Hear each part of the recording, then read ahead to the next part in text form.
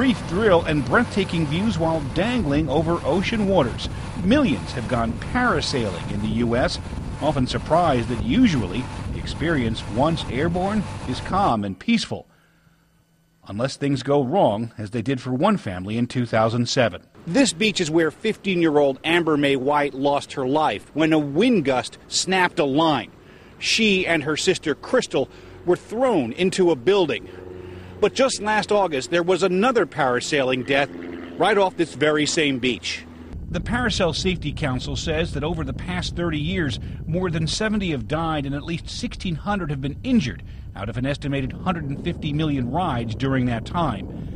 Today, Crystal has children of her own and wants parasailing to be safer.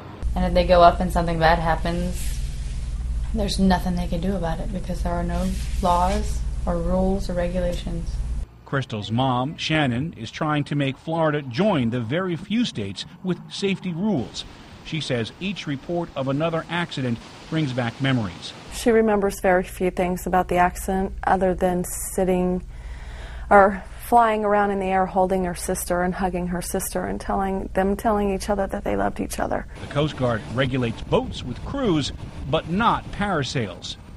This year, advocates asked the Federal Aviation Administration to regulate parasailing, but the agency wrote, FAA does not believe a compelling safety reason currently exists.